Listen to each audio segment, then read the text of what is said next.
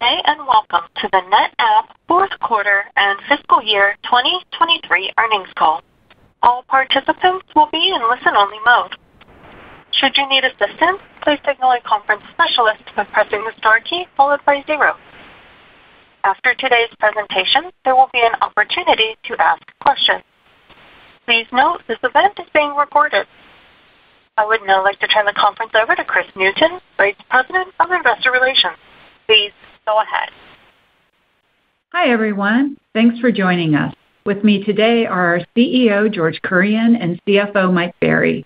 This call is being webcast live and will be available for replay on our website at netapp.com.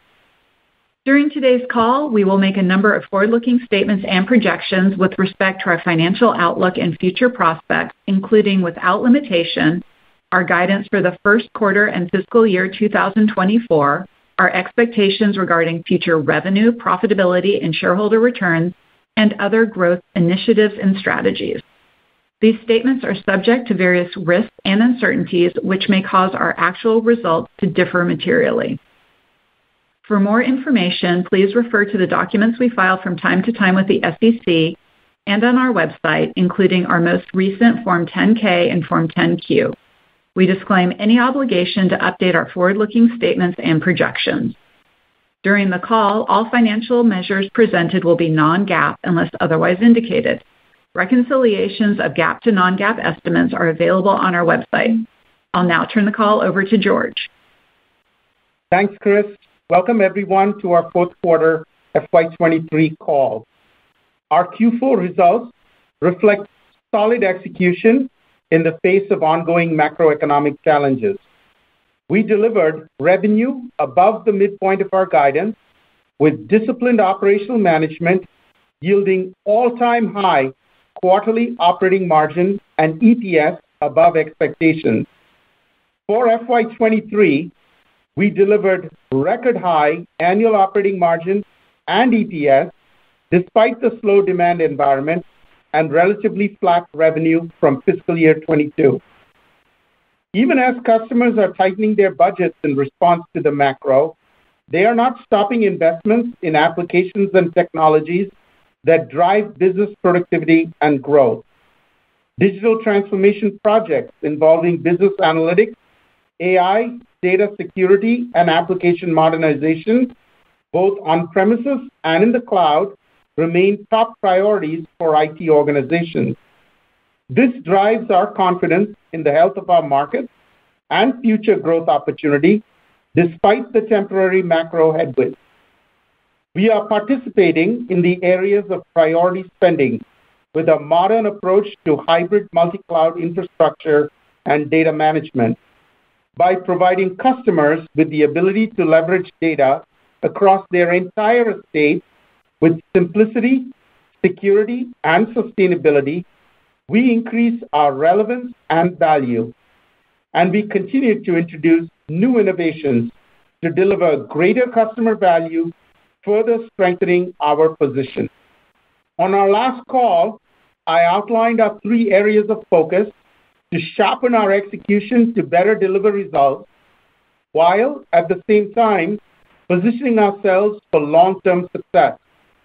As a reminder, the focus areas are: remain prudent stewards of the business, tightly managing the elements within our control; reinvigorate efforts across the company in support of our storage systems business; and build a more focused approach to our public cloud business. As you can see from our Q4 and FY23 results, we have demonstrated success in managing the elements within our control and staying flexible to adapt to the ever-changing environment. We remain committed to maintaining operational discipline as we move through FY24, adjusting as appropriate to drive operating margin expansion and EPS growth, while also continuing to invest for the long term. Turning to our storage systems business, Q4 hybrid cloud segment revenue of $1.4 billion was down 8% year-over-year and up 4% sequentially. Our all-flash array business decreased 4% from Q4 a year ago to an annualized revenue run rate of $3.1 billion. Similar to Q3, headwinds from large enterprises weighed on our product and AFA revenue. As you've seen, we are reinvigorating our storage portfolio, innovating to deliver greater customer value, reach new customers, and better address areas of priority spending and market growth. ONTAP AI and FlexPod AI are proven and tested reference architectures to help speed and simplify AI deployment. These solutions are designed around our all-flash arrays, which are uniquely suited to meet the performance, multi-protocol, and data mobility demands of AI workloads. In Q4, we demonstrated industry-leading performance in the GPU Direct benchmark, proof of our ability to enable customers to use the full power of GPU technology for AI. Our affinity to AI use cases doesn't stop at performance. ONTAP includes native data management tools that streamline workflows for data science teams and integrate multi-platform, multi-site, and multi-cloud data pipelines. With new performance and data management features planned in upcoming ONTAP releases, we expect to raise the bar again, not just for performance, but for total workflow solutions that help companies realize the benefits of AI faster and with better results. The new AFF C-Series, our comprehensive portfolio of QLC-based all-flash arrays, began shipping late in Q4. We are very pleased with the initial customer response. In addition to lots of quoting activity, we closed a good number of deals in the fourth quarter. One of our early C-Series wins was a $15 million deal at a large financial institution for business-critical workloads in its cloud-ready, service-level defined environment. We beat the competition with a solution that was significantly denser and more energy efficient. Following this highly successful launch, we introduced the NetApp ASA A-Series early in Q1. The ASA is a new line of SAN-specific flash storage systems that deliver high levels of performance, scalability, data availability, efficiency, and cloud connectivity, with up to 50% lower power consumption and associated carbon emissions than competitive offerings. The ASA complements our unified storage offerings to address block-only use cases while avoiding the operational and data silos of competitors' products. We are also innovating to improve the customer experience. In Q4, we introduced NetApp Advanced, a portfolio of programs bringing predictability and adaptability, including the Storage Lifecycle Program for non-disruptive storage upgrades. At the start of Q1, we announced ONTAP One, a simple way to buy and consume all the native software capabilities of ONTAP. We are enhancing the value of these built-in capabilities with our ransomware recovery guarantee, which leverages ONTAP's unique combination of key built-in security and ransomware protection features to detect, stop, and recover from ransomware attacks in real time. In addition to delivering significant innovation, we've also rebalanced our go-to-market efforts, including focusing our broad sales organization on selling flash through compensation plans and reinstituting a specialist sales team for cloud. We believe these actions will allow the team to better address the large storage TAM. Entering FY24, I'm confident that these actions will enable us to drive product revenue growth and regain share in the all-flash array market. We are seeing early positive signs, but the full benefit of these changes will take time to develop and should be a driver for product revenue growth in the second half. While we are sharpening our attack on the storage market, we are not taking our eye off the public cloud opportunity. Public cloud ARR of $620 million was up 23% year-over-year and ahead of our expectations, driven by strength in public cloud storage services. Our public cloud business in Q4 was back-end loaded, resulting in softer revenue and lower DBNRR than our ARR results would indicate. Public cloud revenue for Q4 was $151 million, and DBNRR was 114%.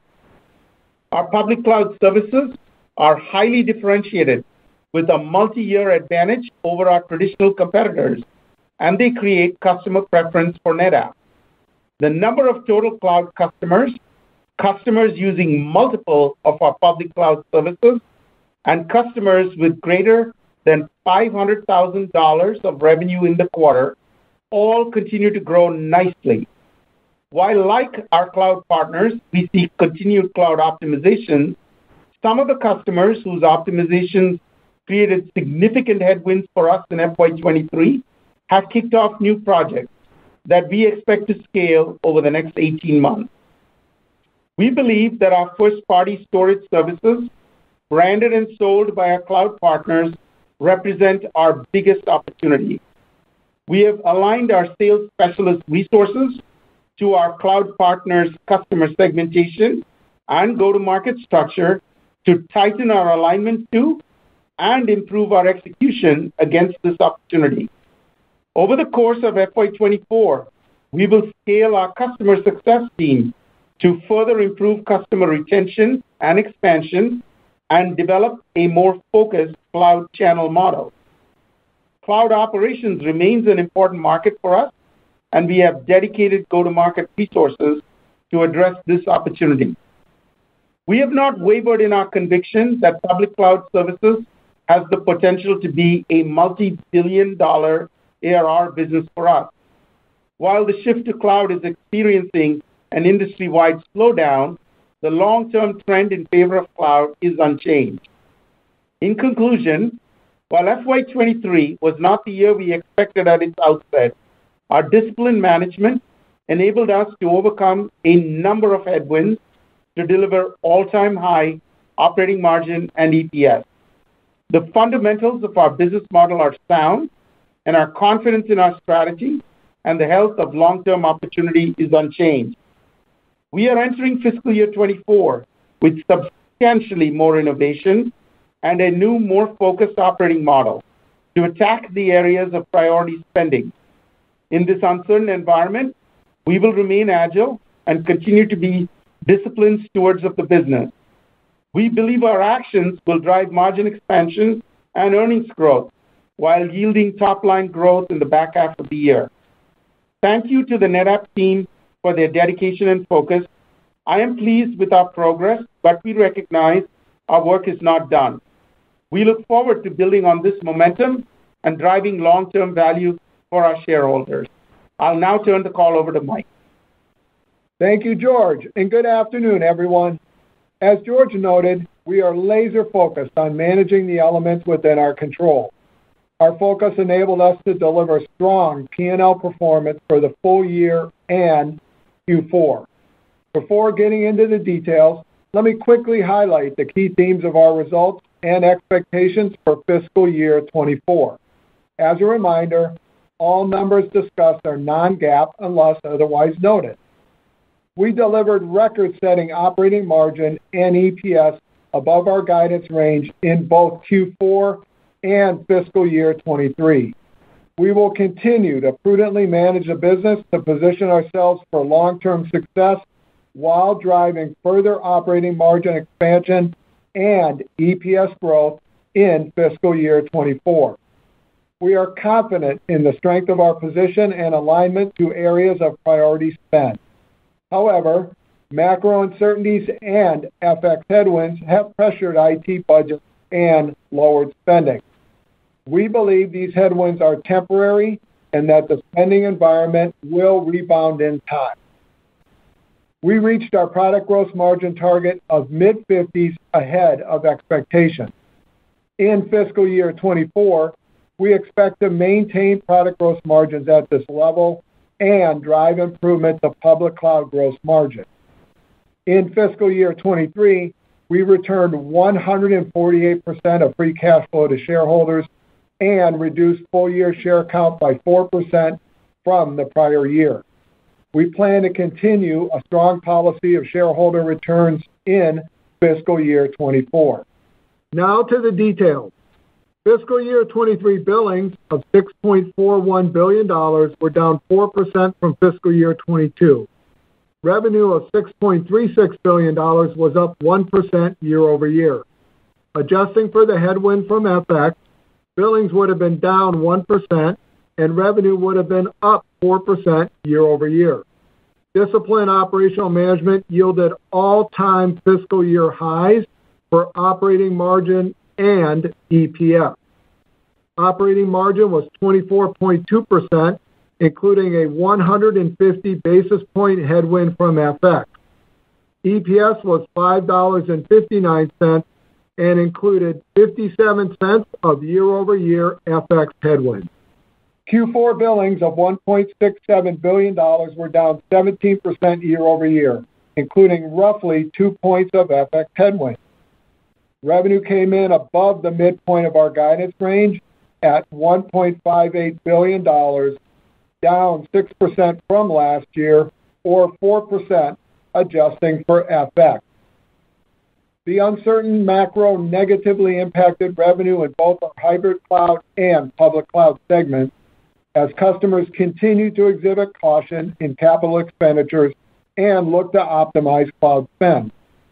Hybrid cloud revenue of $1.43 billion was down 8% year over year. Product revenue was $744 million and down 17% from Q4 last year. Support revenue of $598 million increased 1% year over year. Public cloud ARR exited the year ahead of expectations at $620 million, up 23% year over year. Public cloud revenue composed 10% of total revenue in Q4 and grew 26% year over year to $151 million.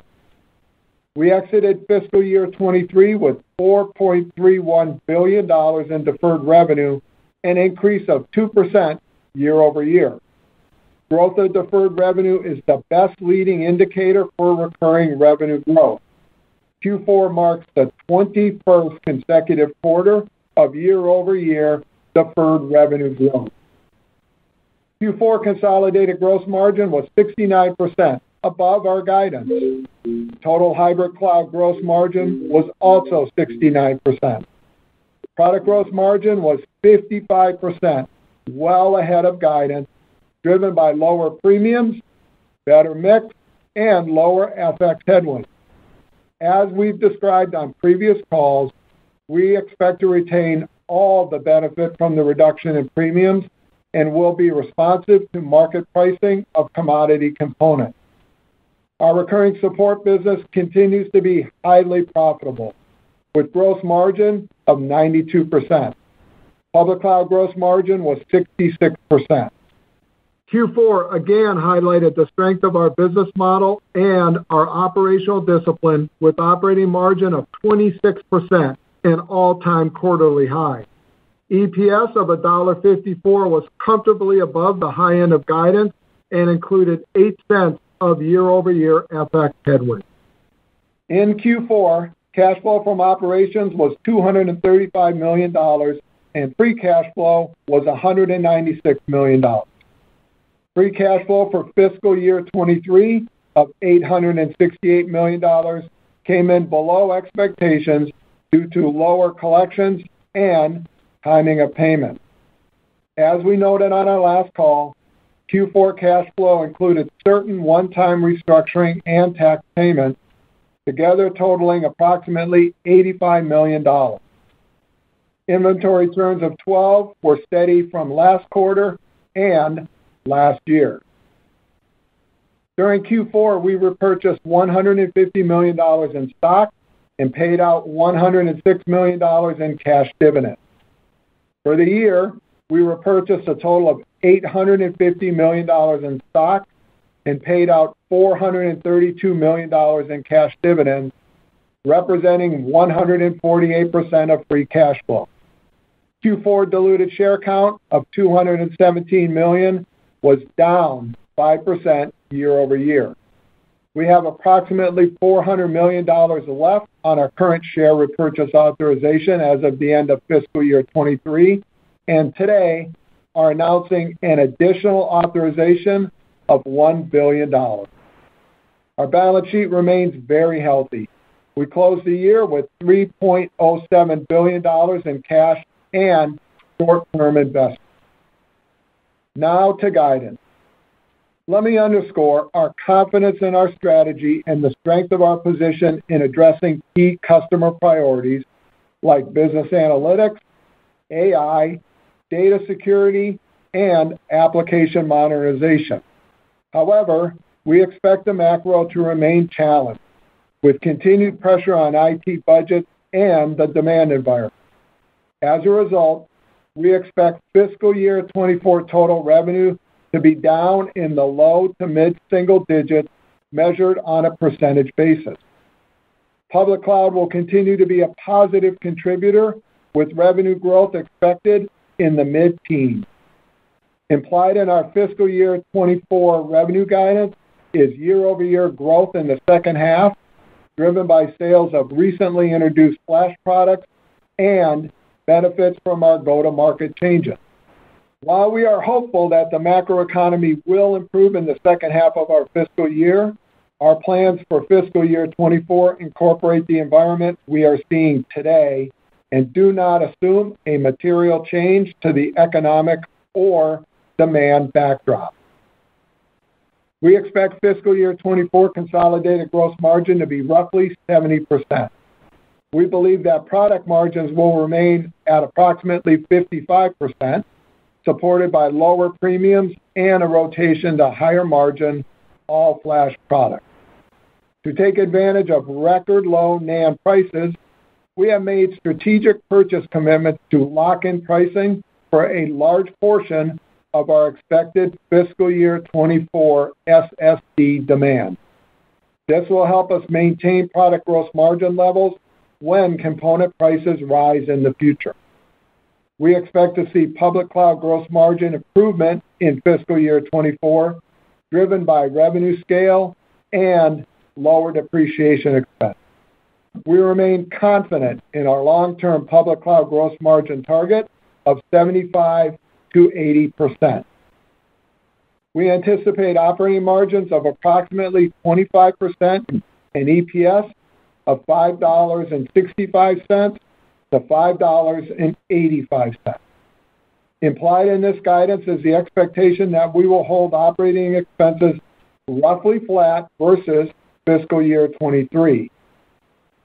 Fiscal year 24 OpEx includes benefits from the Q4 reduction in force, offset by annual merit increases, a reset of variable compensation, and incremental expenses to support our first in-person sales kickoff and Insight user conference since 2019. Operating expenses should be spread fairly evenly throughout the year. We expect a tax rate in the range of 21 to 22%. Operating cash flow will move in line with net income, although there will be some quarterly variance based on working capital. As we've stated before, fiscal year 23 should be the peak for CapEx, with expenditures beginning to come down in fiscal year 24. Our healthy cash generation enables us to continue our strong program of capital returns to shareholders.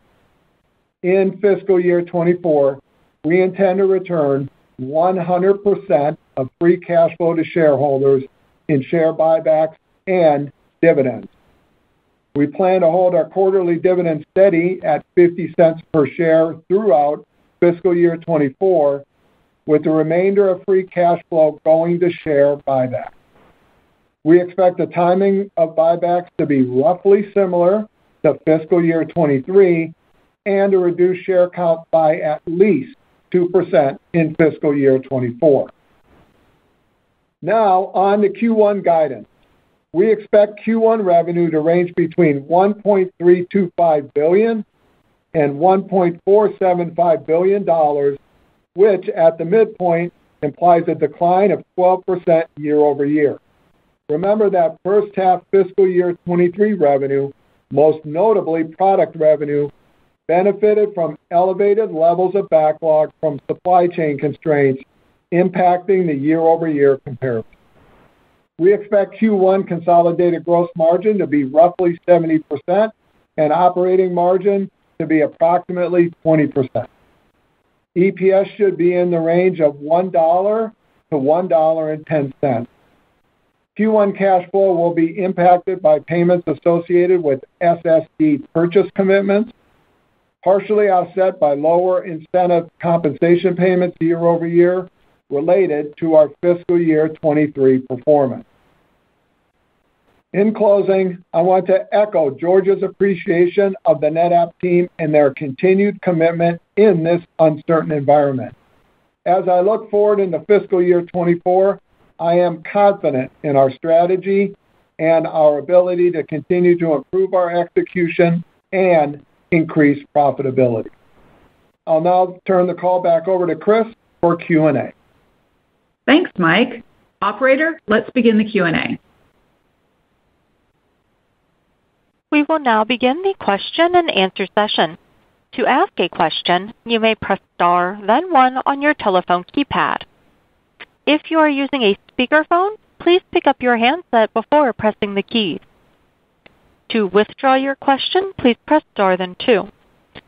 Once again, that was star, then one to ask a question, and at this time, we will pause momentarily to assemble the roster.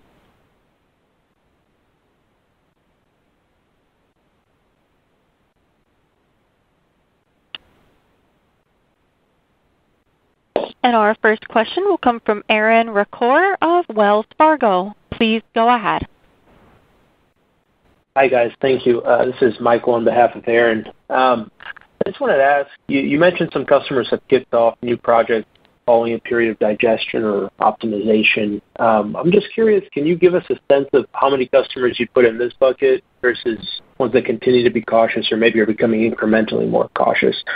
Just trying to get a sense of kind of how the demand environment has changed. Thanks. Broadly speaking, the Q4 demand environment was not substantially different from what we saw in Q3, and our plans for next year contemplate continuation of the same environment. We talked about in the cloud segment, some of the larger customers who had significantly optimized their landscapes through the course of the prior quarters began to take on the projects that we anticipated them taking on. These projects take some time to ramp. We also saw strength in new customer additions and the number of customers that were using multiple products from NetApp, so all good signs for future revenue growth. That being said, customers, on a broad basis, still cautious about spending, and particularly in the large enterprise segment. Got it. Thank you.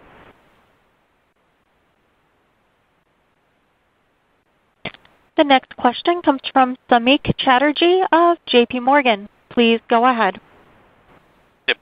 Thanks for taking my question. I guess for the first one, if you reiterated a few times, you're really not baking in any macro improvement to the guide, but you did highlight the opportunity to get back to revenue growth in the second half. Just wondering if you can help us think through both of those pieces, particularly when I put them against each other, it does look like you're calling for more of a share gain-led revenue rebound in the second half of the year. What drives confidence in this a sequential ramp in revenue through the year? And is there more to it than share gain? And I have a quick follow-up. Thank you. I think broadly speaking, we are super excited about the recent portfolio introductions we've made. We've seen the benefits of improved focus in our field organization. It takes a few quarters to build. And I think if you look at the pattern of sequential linearity through next fiscal year, it is similar to what we have seen in more traditional years. I think FY 23 was a bit anomalous. And so we feel good about the progress through the year. I think with regard to the macro, we've built our plan assuming the macro stays the same. Clearly, if there's upside to the macro, that should be a benefit to us over the course of the year. Hey, Samik, it's Mike. If I could just add on to that and want to underline the one point George made. When we talk about our guide for 24, when we talk about linearity, and we define that as total revenue we expect in the first half versus the second half. That's much more at where we've been historically, which is about 48 and 52% in those halves.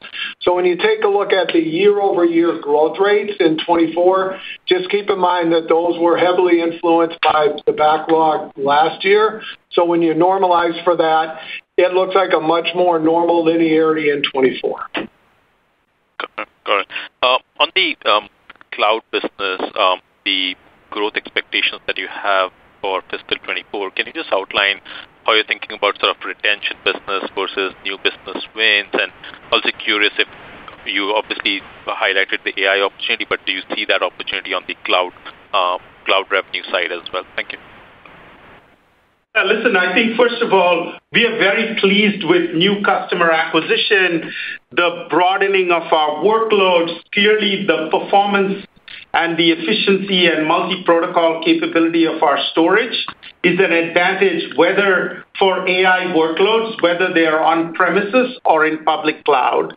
What we have seen in public cloud for AI is a lot of data science teams using the pre-built tools that are available on the public cloud to calibrate and get their learning models up the curve quickly. And that's uniquely available with NetApp.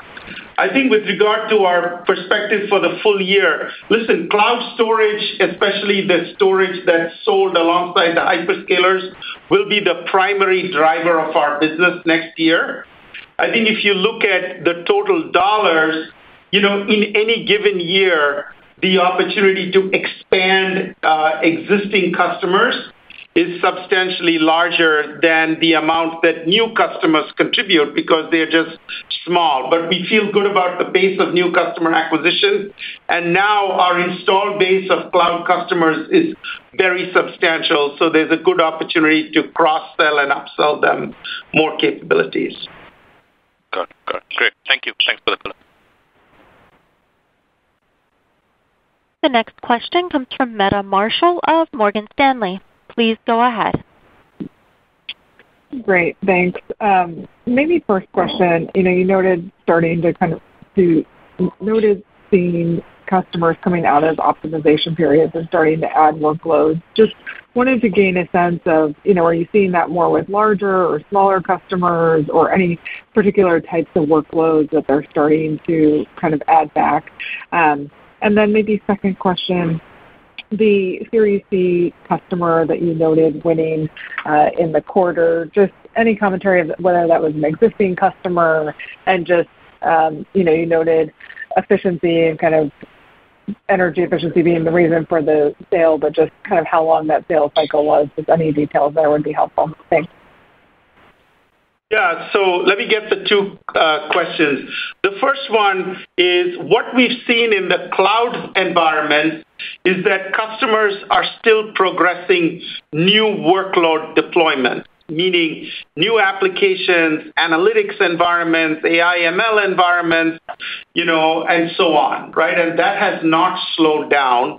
I think there was a period of time where customers were monitoring their environments and optimizing the infrastructure, but the new deployments continue. I think where we have seen people being more cautious is about migration of on-premises environments, for example, to public cloud, where they are benchmarking the total cost of each of those landscapes. We have a large and growing opportunity in public cloud on new workloads because of the capabilities and the certifications that we continue to bring. And so we're excited about that opportunity. I think with regard to the customer we mentioned, they were not using NetApp for the landscape that we won. We replaced a competitive environment, and we did so based on the new C-Series products that had a significant advantage over all the competitive products, both in terms of our traditional advantages around, multi-protocol and all of the data management features, but we're also substantially more efficient from a power consumption and density standpoint. Great. Thanks so much. The next question comes from Steven Fox of Fox Advisors. Please go ahead. Hi, good afternoon. Just one question from me. I don't think I'm alone in this, but the product gross margin surprised substantially the upside. 7-8 points of upside by my count. Can you just sort of break down how that happened, and whether any of that is transitional, how much carries through the rest of the year in your full fiscal year plan? Thanks. Sure. Hey, Stephen, it's Mike. So let's do the walk from Q3 to Q4, what we guided and where we ended up. So Q3 product margins were about 46%. We guided approximately 50%, largely with the full expectation that we would continue to get relief from premiums that we've talked a lot about, and my goal is to never mention the word premiums on another call going forward. That was about 500 basis point benefit to the quarter, and we expected that to be. The two things that were incremental is mix came in better than we expected, and by that we mean the capacity per system came in a little bit better. If you remember in Q3, we talked about that caused a little bit of a reduction in gross margins, as well as a little bit better all-flash margin, and then FX helped a little bit quarter on quarter as well. So that's the walk from 46 to 55. As we look into next year, we're assuming that we can retain that 55. There's a little bit of premium benefit left, but we're also going to make sure that we are flexible as the component pricing rolls through, that we can be competitive in the market. And then in addition, we also talked about, hey, we've done some strategic purchase commitments to lock in a large portion of the NAND supply for fiscal 24 at today's prices. So we're excited about that, being able to not have to deal with that when in the likely event it starts to go up. As we all know, NAND pricing is at an all-time low. So that's the walk from Q3 to Q4, how we did a little bit better, and our outlook into fiscal 24. Great. That's super helpful. Thank you. Thank you. The next question comes from Amit Daryanani of Evercore ISI. Please go ahead. Hi, thank you. This is Irvin Liu on for Amit. I wanted to double-click on the drivers of a public cloud ARR outperformance during the quarter. I think you referenced cloud storage services strength, but can you talk about what you saw in data management and cloud optimization? Is there anything to call out for Spot, just given increased focus on optimizing cloud spend? And I also have a follow-up. The cloud ops business was relatively flat sequentially. There were new customer additions and some optimizations within existing customers. The majority of the growth rate sequentially from Q3 to Q4 was driven by cloud storage, especially the consumption business with our cloud provider partners. Got it. Thank you. And then about 11% of your revenue is public sector. From a debt ceiling perspective, I wanted to ask, are there any direct impacts we should be thinking about as it relates to your federal government exposure? Is there a potential for a delay in your accounts payable or any potential changes in how you view the budget flush environment looking through the back half of calendar 23? Yeah, so thanks for the question. At this point, we don't expect any meaningful change in that business from an AR perspective or from a bookings perspective. We'll certainly watch it. We would expect this thing to have to resolve itself in the relatively near term. At this point, we don't expect any material impact from all those discussions. Got it. Thank you. The next question comes from Shannon Cross of Credit Suisse. Please go ahead. Thank you very much. George, can you take a step back and maybe talk a bit, from a higher level on how conversations with customers are going with regard to AI? And I'm thinking, not just in near term, but I'm trying to understand or figure out, because I think we all are, what the various roles IT hardware will play in the AI proliferation that we're seeing. So I'm wondering, well, you've got training, so do you need fast storage, and then you move to inferencing, so it could be more traditional storage, or is that not correct? I'm wondering, because I know you're having probably a lot of conversations with customers that could be beneficial to us. Thank you. Yeah, we have done exceptionally well in the analytics, AI, deep learning environments.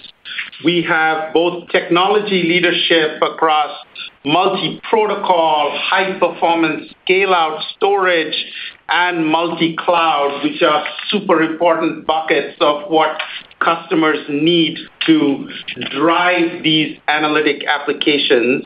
And we have, we've doubled our business this past year to a very significant amount.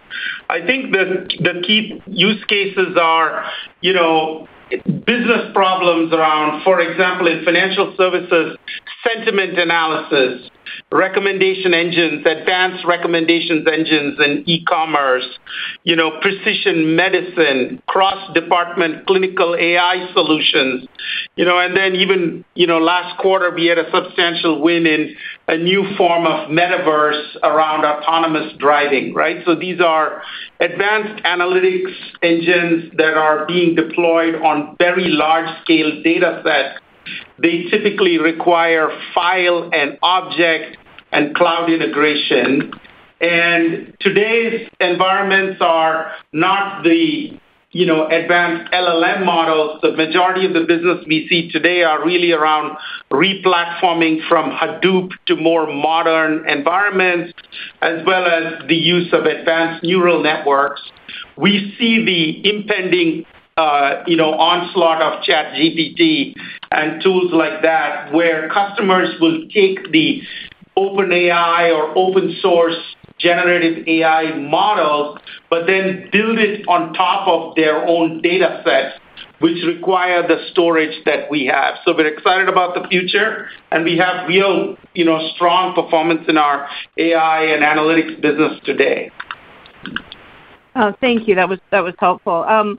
Mike, can you talk a bit about, I know your OpEx is supposed to be flat, or you're planning on it being flat this year, but I'm wondering, you delayed some investments and you've had some cost cutting in that. I'm wondering, given the gross margin outperformance and this, relative strength you're seeing or improvement you're seeing, is there room to maybe reaccelerate some of those investments, or is it just too early to make that call? Yeah, Shannon, so what I'd say is we actually have accelerated some of those investments. We've talked about doing Converge, which is our sales conference in person, as well as Insight. That's the first time in 3 years.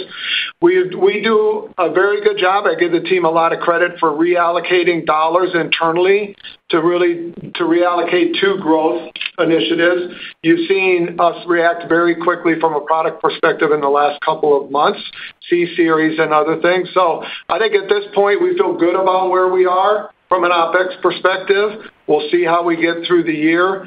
And when we talk about prudently managing the business, for us it is make sure we spend the money in the right areas, but we always want to make sure we're investing in growth. And that's what you have, and that's what we put in the guide for the year. Great. Thank you very much. Thank you. The next question comes from Ananda Baruah of Loop Capital. Please go ahead. Hey, yeah, good afternoon, guys. Thanks for taking the question. Just picking up on Shannon's AI question, George, do you see an opportunity over time to have the product growth rate altered by AI on-prem? And actually, we'd just love to, maybe even similar question for cloud software as well. Thanks. I think the AI applications that drive business productivity are a topic of discussion in every CEO room around the globe because it is a key way to bring speed and operating efficiency to companies. And so many of the applications that we talked about help transform a company's business model. And so they will get prioritized in spending envelopes, and we are really excited about our opportunity to capitalize on that. We have done the work not only to build high-performance storage, but in addition, build the integrations into all of the AI and data science tool chains that are common in the world, and to enable a really flexible data pipeline that can start in the cloud where the tools are available, but then can be operated at scale on the data in your data center. So we're really excited about what the future holds, and we're going to keep pushing forward. I see cloud and I see AI as two big opportunities for NetApp. We are super well positioned in both, and we look to take advantage of both of them going forward. That's great. And I guess as the follow-up, could you just talk a little bit about the ability, and I guess maybe even over what time frame that the newer NAND technologies could have on share gain on premise relative to HDD? Just how should we think about that dynamic and over what period of time? Thanks so much. I think the lower cost NAND technology that we've introduced in our products will become a bigger part of our business through the course of fiscal year 24 and will be the biggest part of the flash storage growth rate in the industry over the next 2 or 3 years. These HDD replacement cycles are multi-year, right? I think if you saw the high-performance 15K HDD segment, it took multiple years to transition that footprint. And so 10K, which is an even bigger part of the market, will take many years to transition. But we're excited about our offerings, the start that we've had, and the opportunity over the next many years. Thanks a lot. Really appreciate it. The next question comes from Krish Sankar of Cowen. Please go ahead. Hello, this is Robert Mertens on for Krish. Thank you for taking my questions. Congrats on the strong execution and guide with a targeted 2024 product margins of around 55%. Could you give a little bit more color on how the strategic purchases of SSDs plays into the target? And on the flip side, if there's any risk to competitors doing the same or headwinds if pricing declines, if there's any sort of elasticity there? And then I have one follow-up. Sure. Excuse me, it's Mike. So let's take both of those. So the guide of 55 assumes that's what we came out of Q4 with. There are some nice continued tailwinds going into next year. One is, of course, the continued shift to all flash, which has higher margins.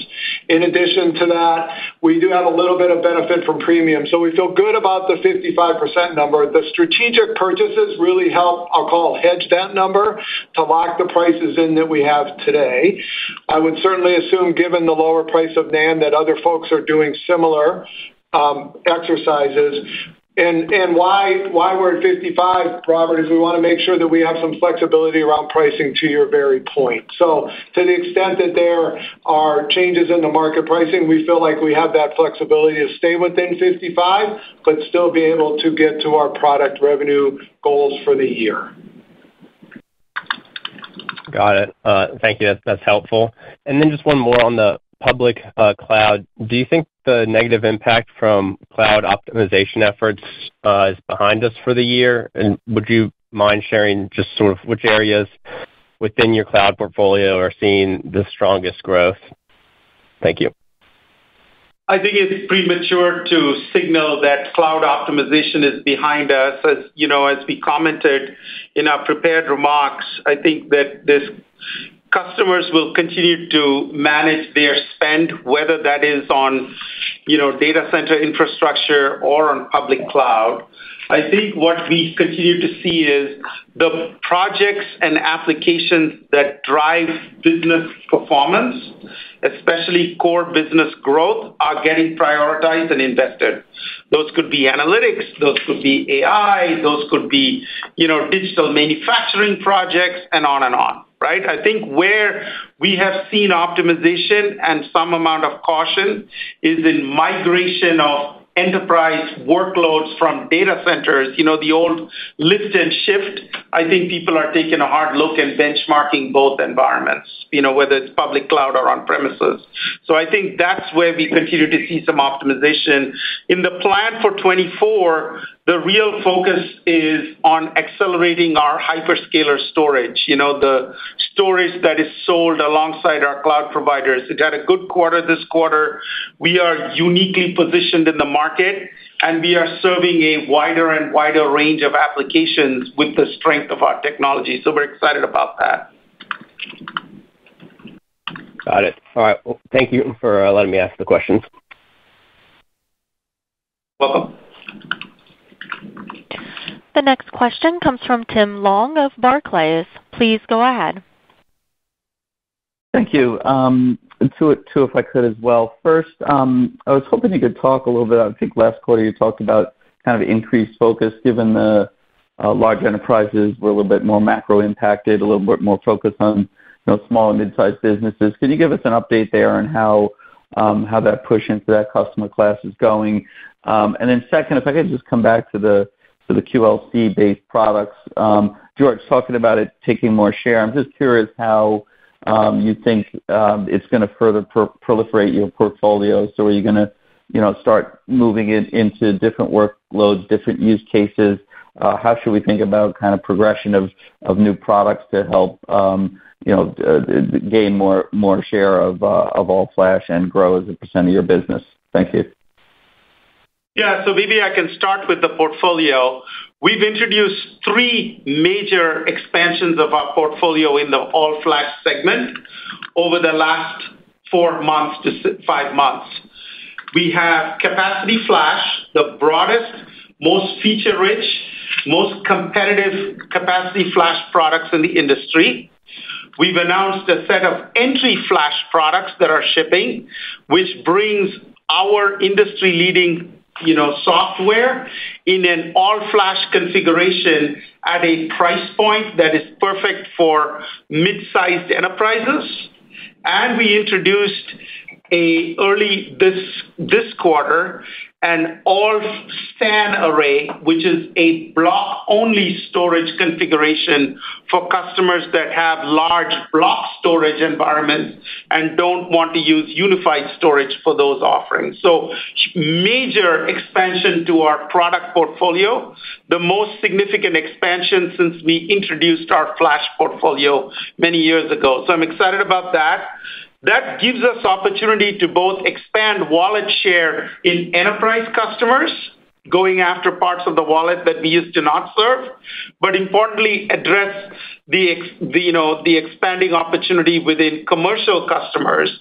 Our commercial segment has outperformed the enterprise segment throughout this fiscal year, and again did so in Q4, representing the resilience of those customers to the macro spending environment. So we feel good about that. We moved some resources within our spending envelope.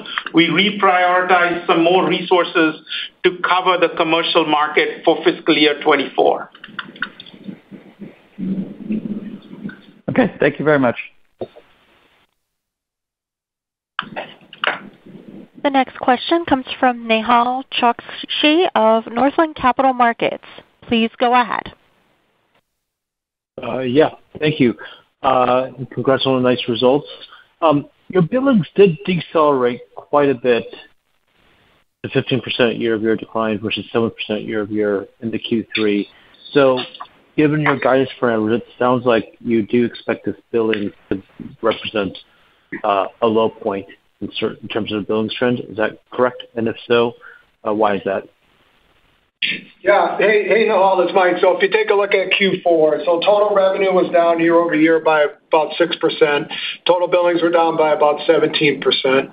When you take a look at the difference between billings and revenue and product billings are basically the same because there is no change in deferred.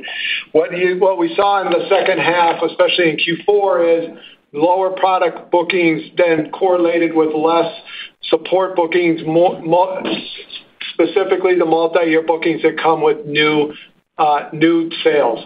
So we do expect to see that come back as we go through next year. That's going to be the difference that you see in billings and revenue. So based on the guidance for the year, which is revenue down low to mid-single-digit %, we do expect billings to be more flat, to be somewhere around plus or minus a couple percentage points, to do a little bit better than revenue, again, because of the contribution from support. Okay. Thank you very much. Thank you. The next question comes from Simon Leopold of Raymond James. Please go ahead. Thanks for taking the question. I wanted to see if we could maybe unpack the public cloud business a little bit. In that last quarter, it seemed apparent that some of it was very much a recurring revenue stream and some of it was more sensitive and consumption-based. And I'd just like to get level set as to how to think of the composition of PCS as to what you would consider consumption-based and what you would consider truly recurring. Thank you.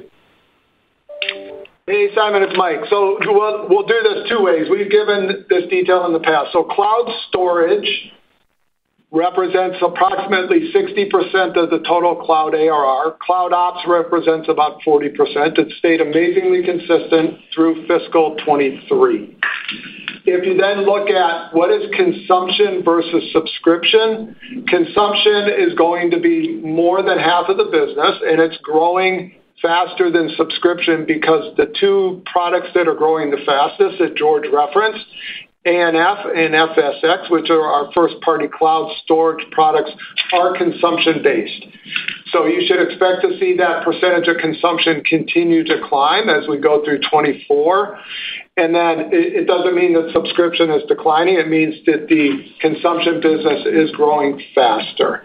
And by consumption, we mean there is no start or end date. It's not an annual or a multi-year subscription. It is a pay-go relationship. Thank you very much for that. Thank you. The next question comes from David Vaught of UBS. Please go ahead. Great. Thanks, guys, for squeezing me in. So maybe this is a question for both George and Mike.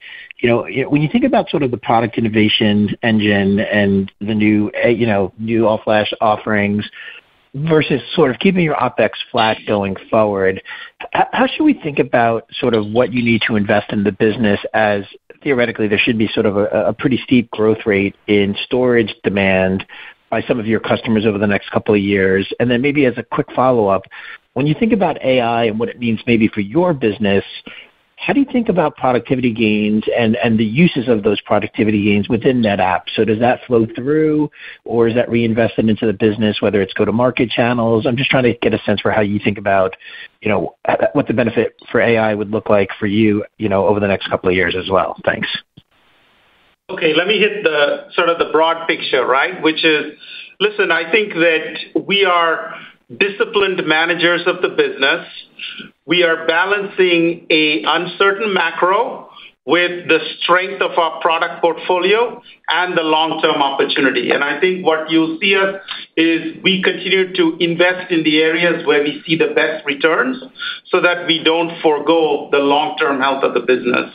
If we see the year outperform, we will certainly look at, investing to further accelerate the business. But I think at this point in time, we want to be prudent in terms of managing the business, just given the macro landscape. I think the second is, with regard to AI uses at NetApp, we have a broad range of users. we already use AI in our customer support and our product portfolio to help customers be able to have much reduced management requirements, right? So we automate how data is managed in a system and automate, self-healing of a system, and as well as give customers intelligent chatbots, for example, so that they don't have to wait in queues for all of their basic questions. I think with regard to the big, areas that we see opportunity is really in software development productivity. We have some exciting work already underway using some of these large language models, and there's profound opportunity for innovation there that we are leaning into. And you'll see the benefit of that in the ability to deliver more software to customers, in a faster period of time. And I think those are some of the key areas of focus for us. And David, it's Mike. If I could add one more from a go-to-market, we've talked a lot about building the customer success team, which adds productivity because we're able to shift renewals and cross-sells and upsells and then create capacity for our core sellers. So that's another big initiative over the next couple of years. Great. Thanks, George. Thanks, Mike. The next question comes from Sidney Ho of Deutsche Bank. Please go ahead. Great. Thank you. I have a cash flow question. So I know Q1 is going to be impacted by all these strategic buys, but Mike, how are you thinking about free cash flow for the fiscal year, maybe the linearity of that? It sounds like you're expecting to return 100% of free cash flow to shareholders this year. At what point do you think M&A will come back to be a priority? Thanks. Yeah. Hey, thanks, Sidney. So let's start at the top. So we ended the year, fiscal 23, with $1.1 billion of operating cash flow. We talked about the one-time items, which was the restructuring and the Danish tax case. So we paid out about $85 million for those two items in the quarter. So if you add those back, you get about $1.2 billion. We would expect going into next year, I would call that kind of the floor for cash flow going into next year. Working capital then will drive whether we can do a little bit better or not. We will have some lower cash outflows in Q1 because of the incentive compensation payments, so that will help Q1. The strategic buys will start a little bit in Q1, and then they'll build in 2 and 3, and then largely by the end of the year, it's not a big number, so it's more of an inter-year impact. So, and again, we do expect cash flow plus or minus a couple percent, Sidney, to be pretty close to non-GAAP net income, and it has been historically. As it relates to our capital allocation policy, hey, it's the continuation of what we talked about last March, 2 Marches ago, with a little bit of a tweak. Going into the year, we've always said that we've spent about 70% of our free cash flow on return to shareholders in reserve, call it 30% for acquisitions. Going into fiscal 24, we'll over-index on share buybacks, especially in the first half. It doesn't mean that we won't do any acquisitions. There's still a pipeline. We're still looking at them. But given where we are from an execution perspective and our focus on the business, we would rather reallocate that to share repurchases, especially in the first half. And we'll see where it goes in the second half of the year. Okay, great. Thanks. Thank you. Our last question will come from Lou Miscioscia of Daiwa Capital Markets. Please go ahead. Okay, thank you. George, I think you had said early in your script that you were going to regain some all-flash array share. Maybe you could go into that in any more detail. Do you think that you did lose some share, but obviously now with the new products coming out now in the second half, that you're going to start to regain? Maybe if you could mention how much you think you might have lost and what you think you might be able to gain back, and then just a quick follow-up after that. I think, first of all, if you look at the recent print from our competitors, I think we took share already in the current quarter, so that's a good start to that dynamic. I think with regard to our overall, kind of focus areas, we talked about expanding innovation to support our storage business. And so we've done a lot of product-led innovation into the market, as well as brought innovations in storage lifecycle management programs, the simplified licensing, the industry's most advanced and complete ransomware protection and recovery guarantees. So lots of, service innovations as well for our customers. We have aligned our go-to-market teams starting fiscal year 24 to be laser focused on our flash portfolio. We think we've got a strong opportunity there. Last year, as I mentioned in our Q3 call, we had a compensation plan that was complex, having our frontline sales team sell a broad array of products, and that impacted execution. We have sharpened that starting FY24 per our commitments, and we have brought a much more focused approach to our cloud portfolio. So I expect us to, we have the strongest hybrid flash portfolio in the industry. We now have the broadest capacity flash portfolio in the industry, and truly the only unified storage portfolio in the industry.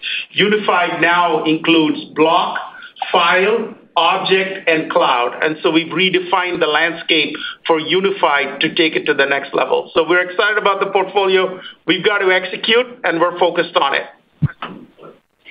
Okay.